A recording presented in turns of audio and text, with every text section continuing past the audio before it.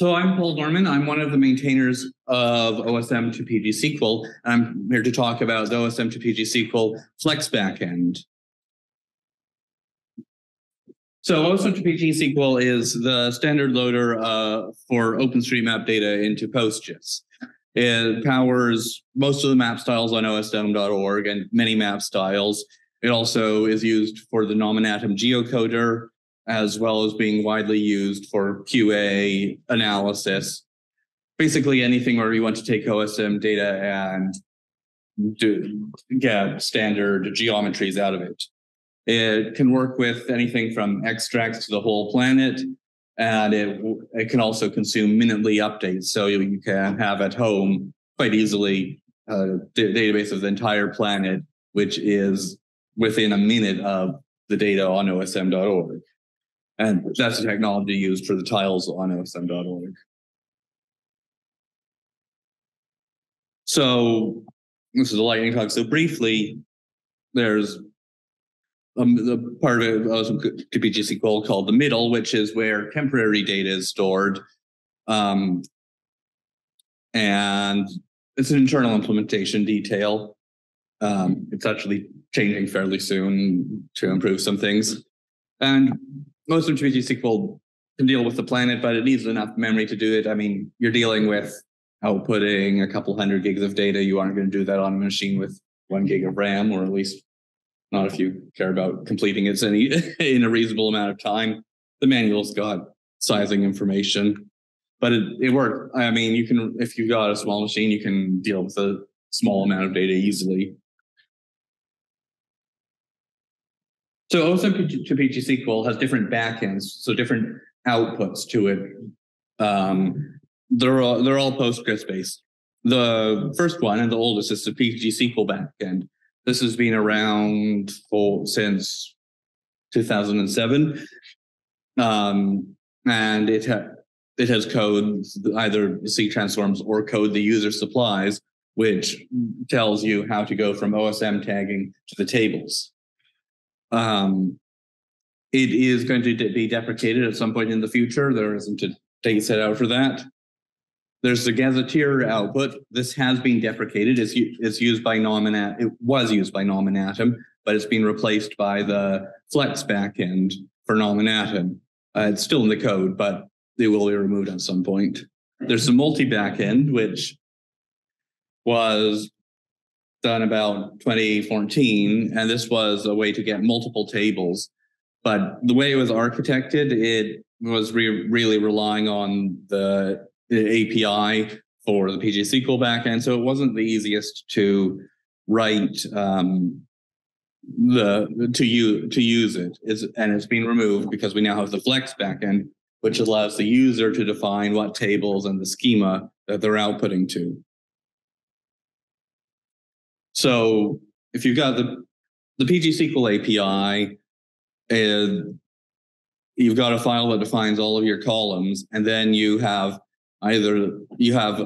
supply a Lua script that tells you how to go from OSM tags to the columns and if it should appear in certain tables. So you supply these functions in your code to osm2pgsql, and it will go ahead and process the planet. The problem was that these don't really extend to arbitrary tables. So we came up with a new API, which for each object, a function gets called, and you can then, within that function, call back to osm2pgsql to tell it to put an object in a table.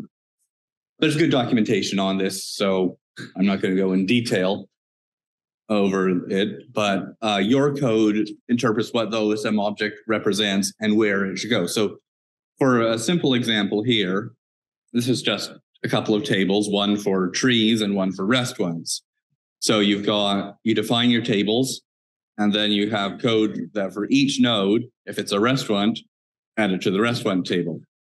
If it's a tree, add it to the trees table. A real world example of this is going to have to deal with stuff like restaurants could be mapped as nodes, ways, or relations, and you probably care about a lot more than just restaurants and trees. there's also a lot more advanced things you can do with the Flex backend. So you can do relations, so you can handle multi-polygons, but you can also handle root relations, river relations. You can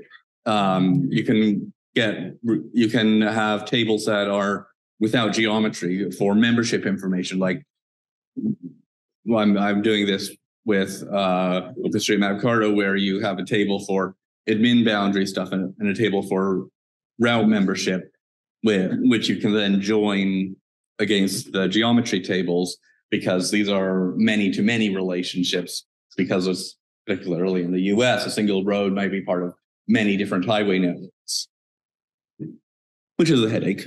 But then there's phase 2 processing, which allows you to get on the information for away stuff from the relations. The relations have to be processed later because they come at the end of the file. So this allows you to go back and revisit ways. There's a bunch of new stuff with geometry. So you can do stuff like converting polygons to points, merging lines, splitting lines, other common things that you need if you're going to render a map. And brand new is also more advanced expiring. So if you're running osm2pgsql, it will tell you what tiles have changed if you're going to be rendering a web map, because you have to pass that to your renderer to tell it the tiles have changed and it needs to re-render them. It can now do this in a more sophisticated manner, looking at something has changed in this table, so it needs to change in these ways. Something has changed in this table, it needs to change in these other ways. And then merging that, which the goal of all of that is to minimize how much you have to re-render, of course, because re-rendering takes CPU time and money.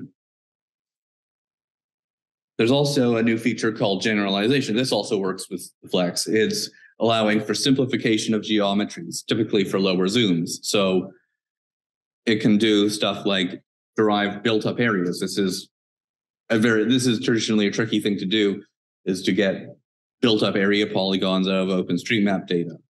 It can do discrete isolation. So if you have mountain peaks, finding the most prominent mountain peaks in an area so that you only see the big peaks, not all of the little peaks that might be just a few yards away from the main peak.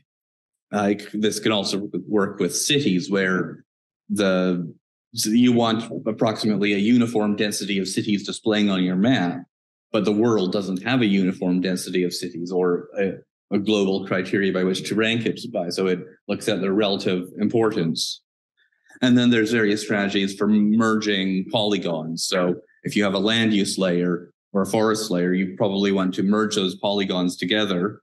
And there's a strategy that does a raster-based merging, which is quite performant, to allow you to do that generalization and have the simplified polygons and join adjacent polygons. And that's my talk.